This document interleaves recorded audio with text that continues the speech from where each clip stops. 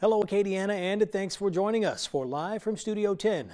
Today we begin in Duson, where an 18-wheeler overturned on exit 92 eastbound.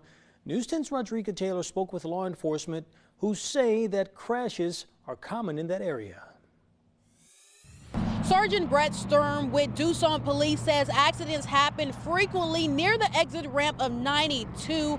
Illustrating his point, he says crews have been working to clear up 48,000 pounds of lumber because of a distracted driver. A distracted 18-wheeler driver took the mile marker 92 exit ramp.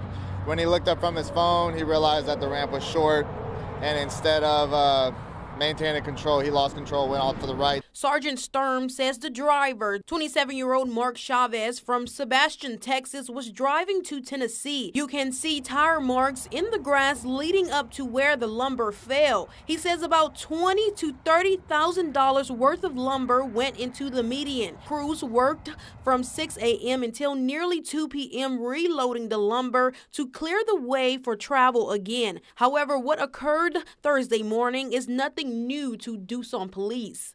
We have about 1 to 2 18-wheeler flips per probably 2 to 3 months. Therefore, he offers some advice to drivers. If you're coming I-10 eastbound at mile marker 92, you need to slow down. It says that we have a 35-mile-per-hour zone. I would highly recommend slowing down to at least 35 when you're taking this ramp. Authorities say there were no injuries related to the crash, and the driver was cited for careless operation with an accident. In Lafayette Parish, Rodrika Taylor, KLFY News 10.